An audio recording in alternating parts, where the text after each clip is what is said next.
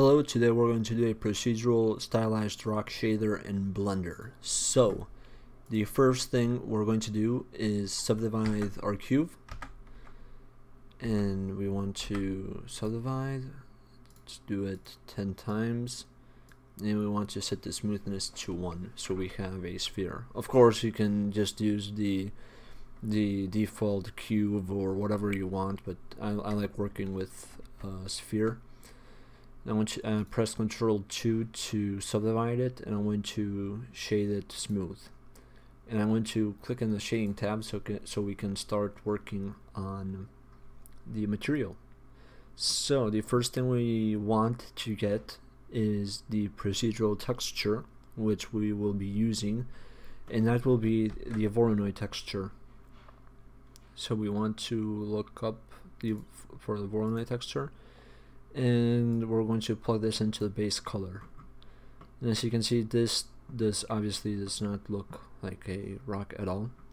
What we're going to change is the closest to crackle. And as you can see, this starts to look more like a pile of bricks, like a rock wall, and that's kind of what we want. So the next thing we're going to do is add a color ramp. So converter color ramp, plug that in, and let's move these around a little bit. And we're going to change the black for a dark green,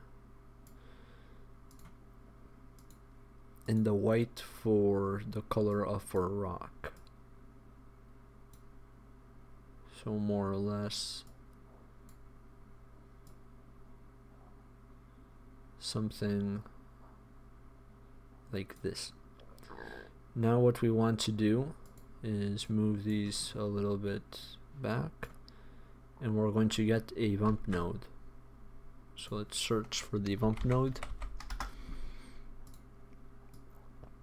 and I'm going to plug in the color into the height and the normal into the normal of the principal BSDF shader.